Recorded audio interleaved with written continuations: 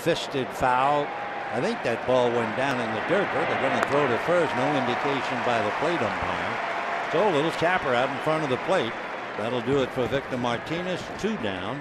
And Austin Jackson coming up. Take a look at where the ball goes. Inside. I thought it hit him on the shin guard. Does it look like it hit him? Yeah, right there. And yet, the ball should not have been in play. If you're hit by your own batted ball and you don't feel it, that's a heck of a good shin guard, but it also messed him up. He should still be at the plate. Just for sure, take another look. Yep, hit him right off the shin guard. Why he didn't stop, only he knows.